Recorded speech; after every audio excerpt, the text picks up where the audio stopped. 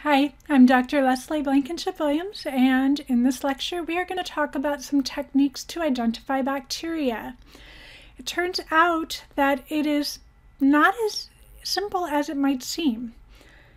When we are used to identifying different species, we normally rely on the way something looks. The way something looks is more formally defined as morphology. So in other words, our major tool for identifying a species that we are presented with, like a rose bush or a house cat, is what does it look like? And that tells us something about that organism and usually allows our brain to kind of process what we see and make a pretty good guess about what type of organism it is. So we call this morphology.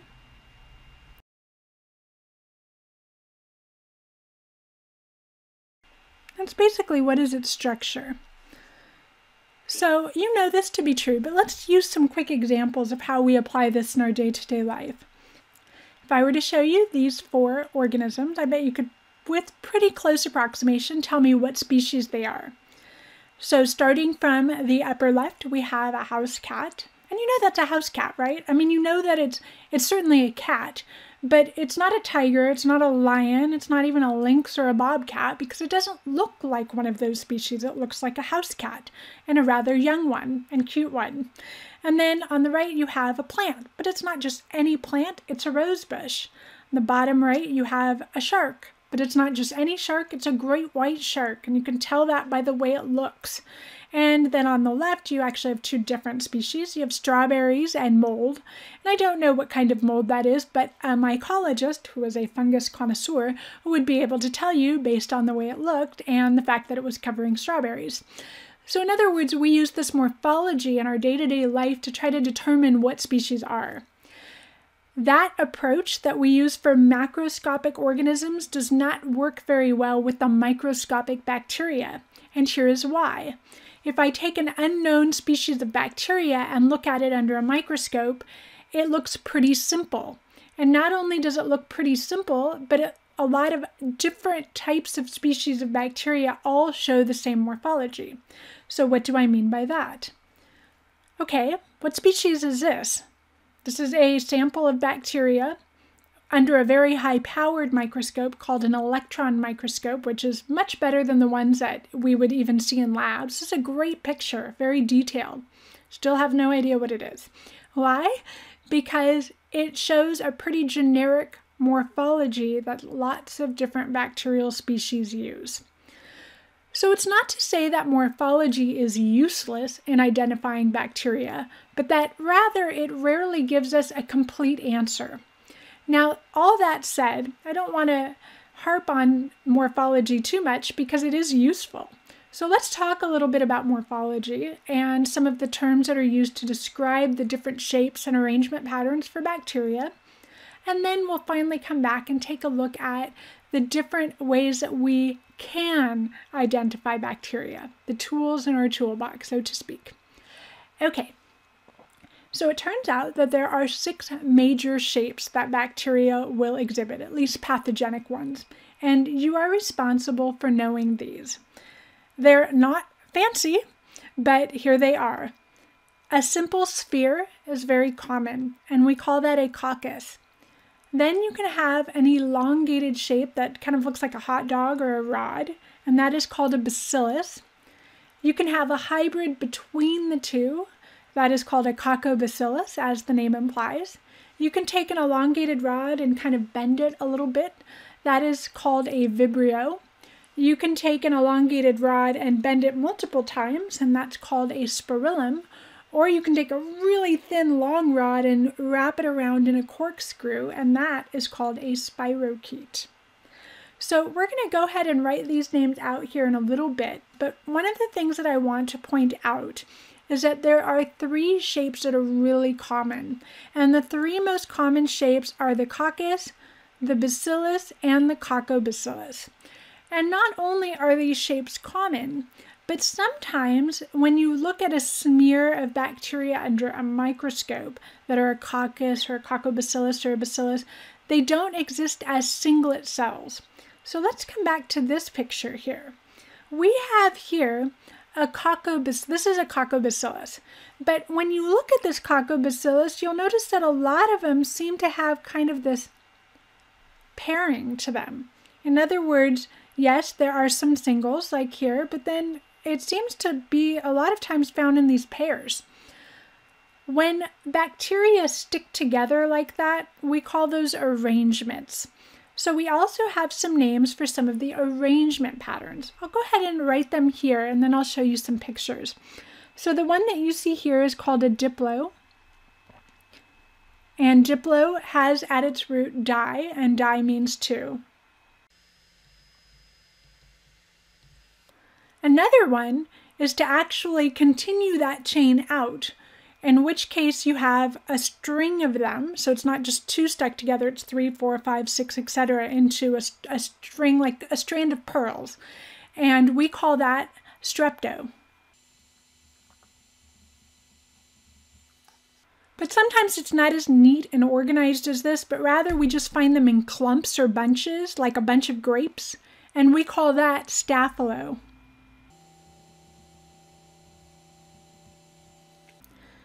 So these are all referred to as arrangements.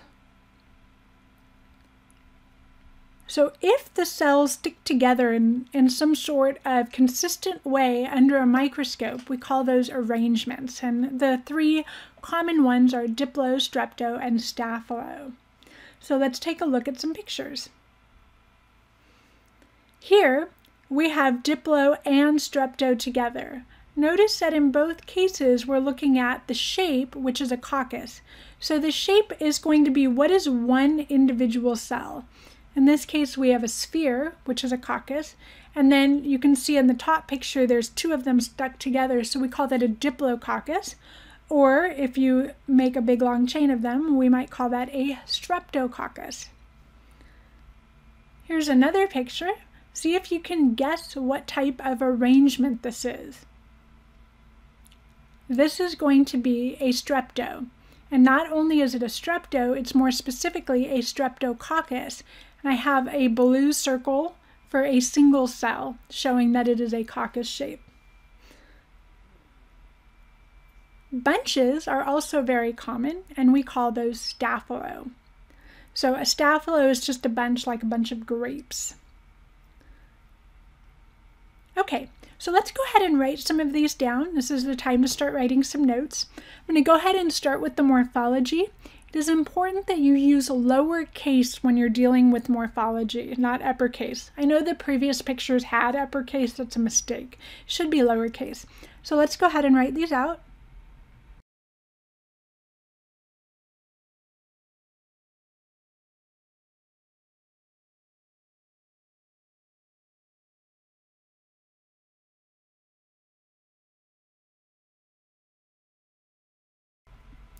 Okay, why don't you go ahead and pause the video and try to, from your own memory, write down, why don't you pause the video and from your own memory try to draw in the morphologies for each of these formal terms. Okay, hopefully you have something like this. Now let's go ahead and put in the arrangements that we just learned about. So we have potentially diplo, strepto,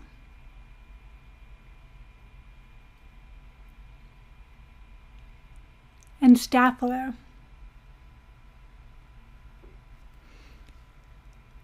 Okay, the arrangements really only show up when you're looking at a coccus, a coccobacillus, or a bacillus. In other words, these are the ones that kind of go together. Vibrio, spirillum, and spirochetes don't usually show an arrangement. Rather, they just exist as singlets.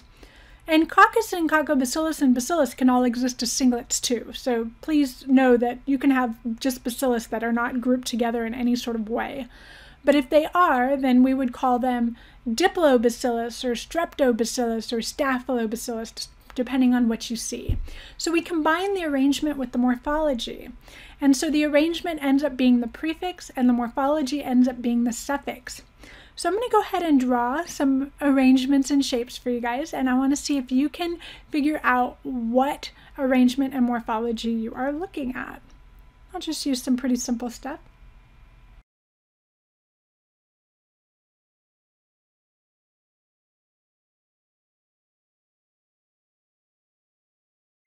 Okay, something like that.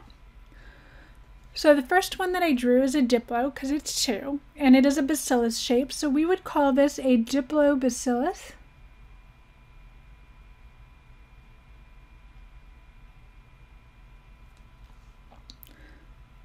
The bunch of circles is a staphylococcus.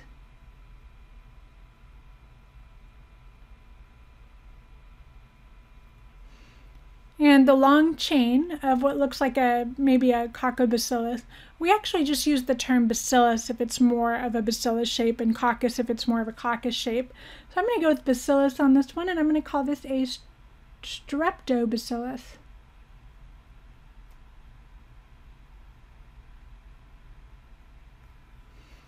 Now notice that I'm using all lowercase. Now why am I using lowercase? I'm using lowercase because it is important to discern when you are actually looking at just a shape and arrangement versus something called a scientific name. So a scientific name is the formal name that we give to each species. And without getting too much into the weeds of it, scientific names are effectively going to be referred to as scientific nomenclature.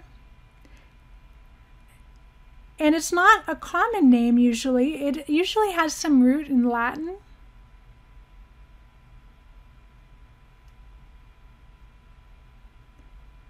And each species is identified by its genus and species together. So what do I mean by that? If you look at me and I say, well, what species am I? You're a human, hopefully. I'd say, yes, that's my common name. We're all humans. But what about my scientific name? What is that? Homo sapiens. How many of you have heard of Homo sapiens before? I bet most of you have, right? So the scientific name is as follows.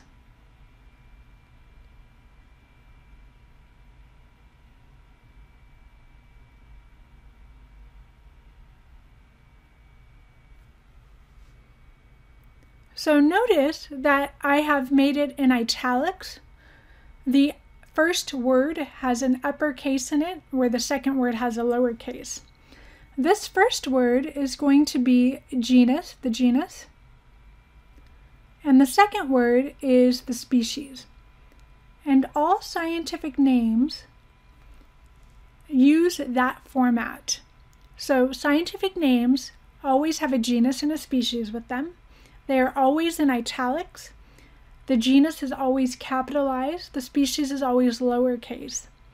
Now, the scientific names can be really convoluted and very difficult, not always intuitive about what they are, because again, a lot of them are based in Latin. A lot of them are named after people that you would not know about. But when we shorten them, when we shorten these names, we shorten them so that we use the first letter in the genus and then go ahead and write out the species entirety. So Homo sapiens becomes H. sapiens. So let's go ahead and take a look at some scientific names for bacteria, which largely lack common names. So I'm going to go ahead and just list them for you. Here we go.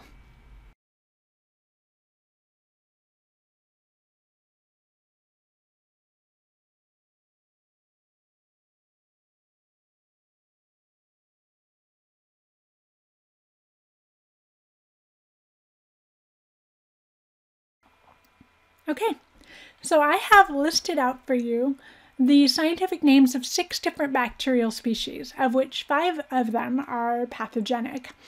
Now, the reason I picked these 6 is because you'll notice that there is some similarity between their scientific name and the morphology and arrangement that we just learned about. How did that happen, and how do I know what the difference in relationship is? Well, it turned out that the earliest microbiologists really didn't have a lot of different ways to discern and identify different species of bacteria. So what they did is they looked at them under a microscope, looked at their shapes and arrangement, and often applied a scientific name based on that shape and arrangement that they saw. So Streptococcus pyogenes has a streptococcus arrangement and morphology. It is also the causative agent of strep throat, and that's where the strep comes from, Streptococcus strep.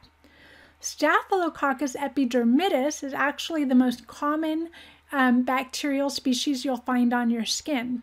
It is a cousin to a more pathogenic Staphylococcus aureus, which, guess what, causes staph infections. So notice staph, Staphylococcus.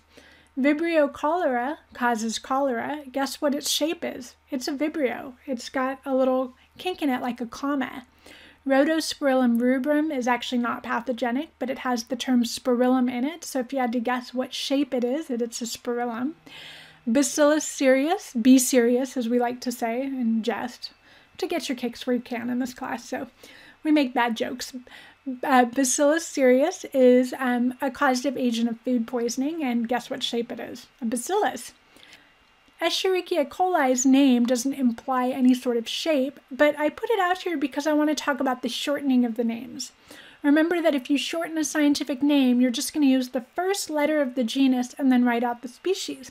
So Escherichia coli becomes E. coli, and we've all heard of that agent, which can be pathogenic as well. Okay. So how do we know when we use the scientific name versus when we're just looking at a shape and arrangement? And if I get an unknown species and I look at it under a microscope and it's a Staphylococcus, does that mean it belongs to the Staphylococcus genus? Nope. Unfortunately, this is where it gets a little confusing. So here's the idea.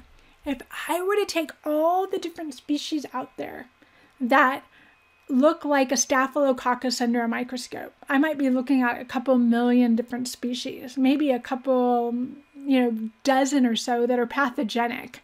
And so I could make a circle where all species that look like a Staphylococcus, notice I'm using a lowercase here, are going to fit in this sphere. Okay, what about the ones that actually belong to the genus Staphylococcus? That is a much, much smaller group, maybe about that size. So here we have the actual genus, so I'm going to use uppercase, Staphylococcus, which includes Staphylococcus epidermidis, most common bacterium on your skin, and Staphylococcus aureus, which causes actual staph infections. So what I mean to say here is just because you look at something under a microscope and it's a bacillus, doesn't mean that it belongs to the genus Bacillus. However, if you have a species that you know belongs to the genus Bacillus, and then you look at it under a microscope, you're probably going to correctly guess that it's going to be a bacillus under the microscope, which would be mostly true. Once again, I use the qualifier mostly because it's not always that way. And where we see that breakdown between what we see under a microscope and the actual genus name is in this one, Streptococcus. So Streptococcus includes multiple pathogenic bacteria, which may look like a Streptococcus under a microscope, but sometimes will also be a Diplococcus or a Staphylo or something in kind of different. So it's not a perfect match there. All right, again, the rule is when you see uppercase, it is going to be the genus. When you see lowercase, you're just simply describing the morphology and shape. Like I see a Vibrio, or I see a Staphylococcus, or I just see a coccus, or I see a spirochete. You're not saying anything about what species you actually think it is. Okay, so that kind of concludes this idea of what the different shapes and arrangements are.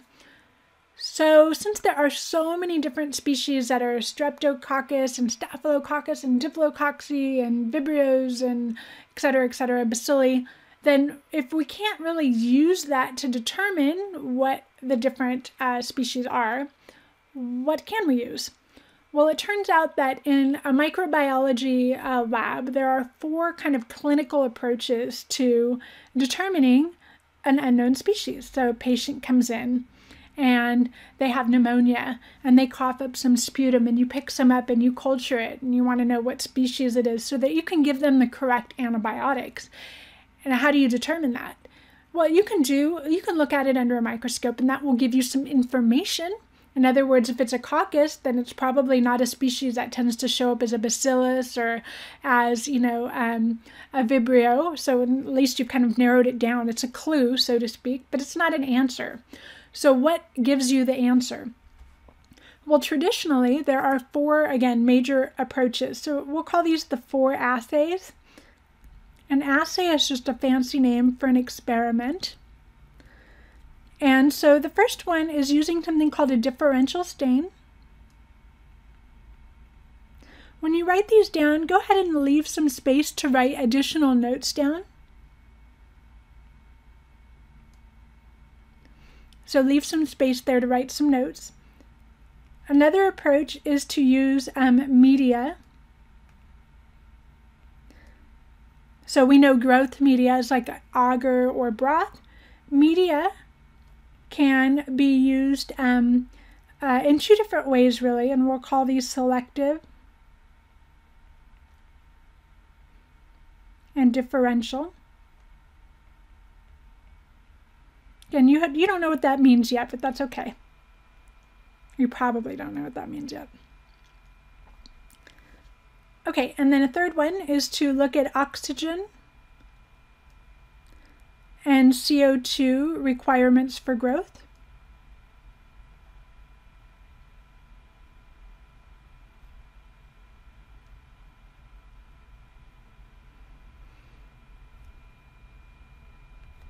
And then a fourth one is to look at nutrients.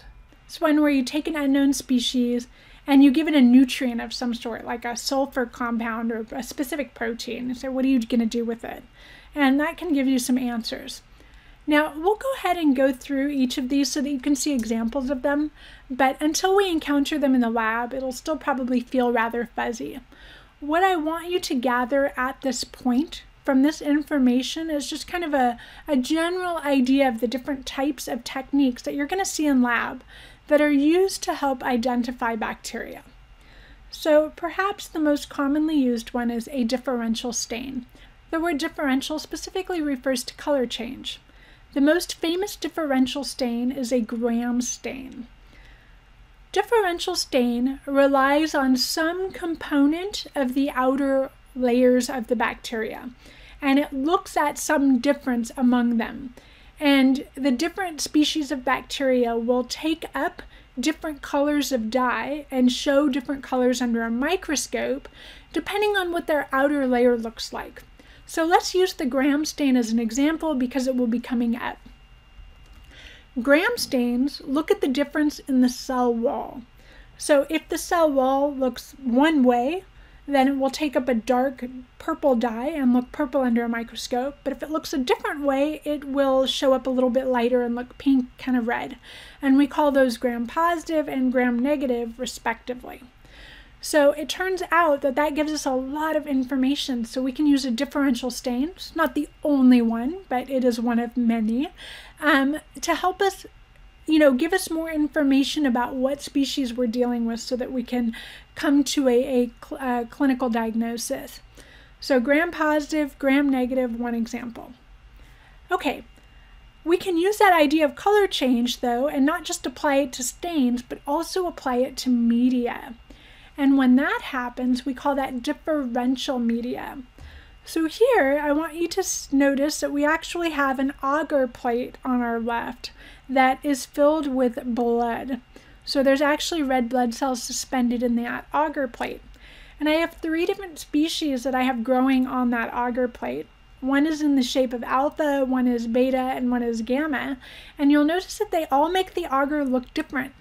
So you'll notice that in the beta one, seems to be like actually the red blood cells have kind of been chewed up and cleared out. The alpha one also shows a little bit of that, but maybe not to the degree of the beta. And then gamma shows no change on the agar. So this would be an example of differential media where different species of a bacteria will do different things to blood agar or other types of agar and give you some sort of color change that is information. Selective media is a specific type of media that has certain things embedded in it that usually allows one species to grow while killing off another. So we're going to use kind of a little bit of a morbid example here with Neisseria gonorrhea. So this is the agent that causes gonorrhea. And when you think about gonorrhea, you think sexually transmitted. But really, gonorrhea can be sexually transmitted to any mucous membrane. You can have gonorrhea of the mouth, you can have gonorrhea of the genitalia, and you can have gonorrhea of the rectum. So let's say that somebody has a lot of inflammation in their rectum. They come in, they agree to get, a swab of their rectum done. But, your rectum has lots and lots of different bacteria in it. It's not just going to have gonorrhea if you have gonorrhea in the rectum. It'll have maybe 100 different bacterial species. So how do you discern between the presence or absence of gonorrhea? Well, you can use selective media in this case. So if you suspect gonorrhea, you can actually get in there and swab and then transfer that onto the Thayer-Martin medium, which will select for gonorrhea to grow while killing off everything else. And you can see the difference between this plate here, which you can barely see it, but there's some kind of white showing up there. I've kind of marked it with blue. Very, very small colonies. Gonorrhea is not a prolific grower on a petri dish. It's very prolific on your body. But then compare that to this one. If I took that same swab and just used what's called chocolate medium, and please don't be mistaken, it's not really chocolate. It's a blood derivative. Anyway, but if you were to swab there, you would see that there's actually lots and lots of different things that grow there because chocolate medium does not necessarily inhibit certain species from growing. So that's how we can use selective media. All right, we can also use oxygen requirements. So one of the things that we can do is we can take an unknown species and try to culture it with oxygen. We can culture it without oxygen, we can culture it with extra CO2, or we can take away some of the CO2. So those are all examples, and what type of outcome you get will give you some information. So for instance, there are certain species that love oxygen and must have it to grow. But on the flip side, there are certain species that can't stand oxygen and have to be in an oxygen-free environment to grow. So that can give you some information. Perhaps the most versatile technique is going to be to use different types of media that are embedded with a specific nutrient. So what happens is you take a little bit of media and you throw in a nutrient. So I'm just going to call it nutrient X. This could be like an amino acid, a special sugar, or some other type of chemical that a bacteria may or may not metabolize. And then what you're going to do is you're going to throw in your bacteria. And the bacteria, if they grow, may use X, so they metabolize it and they cut it up, or they ignore X, whatever X is. Now, these assays are designed so that if they use X, they give a certain color. If they ignore X, they give a different color. And so that helps us determine what species we're looking at, because different species out there will use different nutrients. And it turns out that this technique was so common for a very long time that it just became useful to consolidate a lot of these different media assays into a single tube. And this is an example. This is called an enterotube. And in an enterotube, you have different compartments that all have different types of nutrients in here.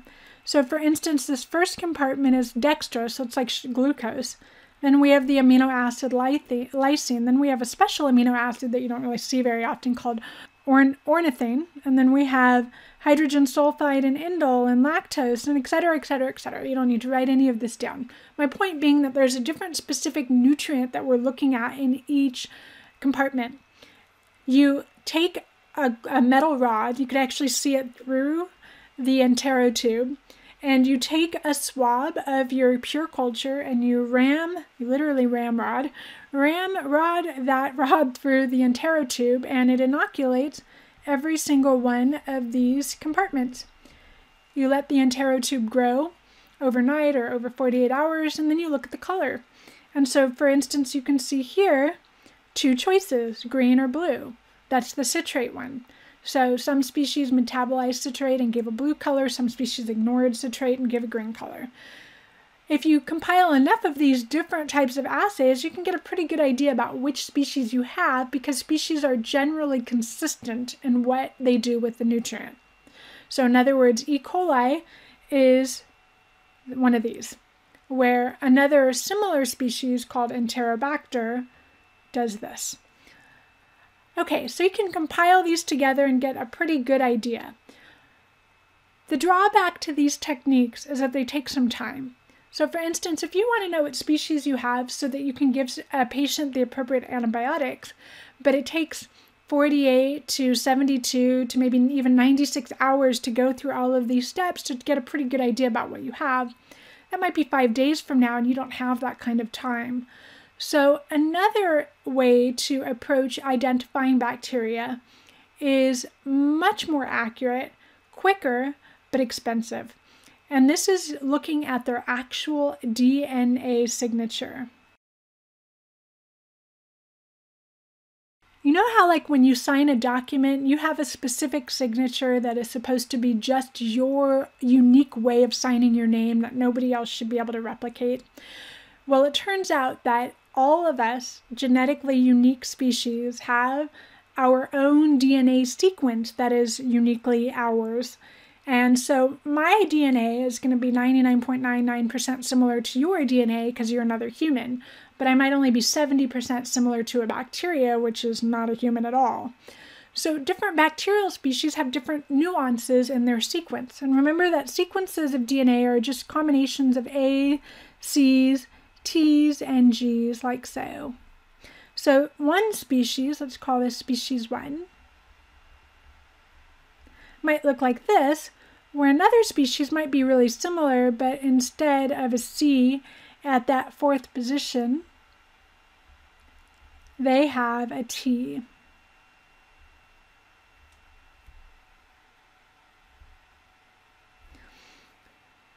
There are nationally maintained databases of different genetic signatures or DNA signatures for all different types of bacteria.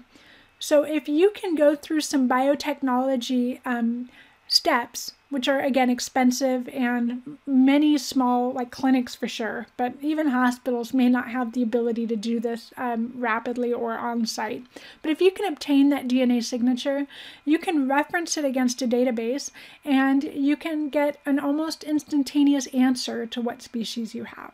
So we might consider this one to be the gold standard, so to speak. So we'll call this it's going to be our gold standard. We'll give it a little gold ribbon here. That wasn't a great ribbon, but you get the idea. Okay, that concludes our lectures about different ways to identify bacteria. Thanks for watching.